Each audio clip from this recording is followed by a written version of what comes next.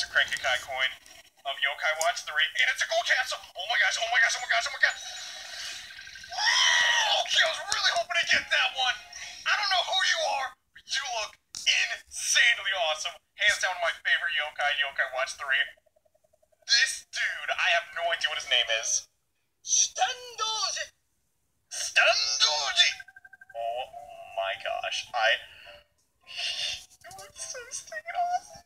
Okay, I'm gonna nickname him, but actually in his kanji. So I'll be right back once I go look that up. This is so awesome. This classic yokai is called Shutendo, and sadly his full name will not fit, but basically from what I can gather, he was like a leader of a bunch of bandits and could beat up an oni with his bare hands.